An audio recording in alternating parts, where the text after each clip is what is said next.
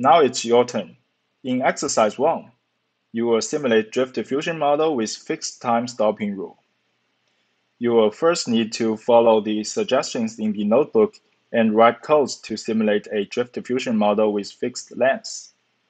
After that, you can run some simulations from randomly generated data and use our provided code to plot the accumulated evidence as a function of time.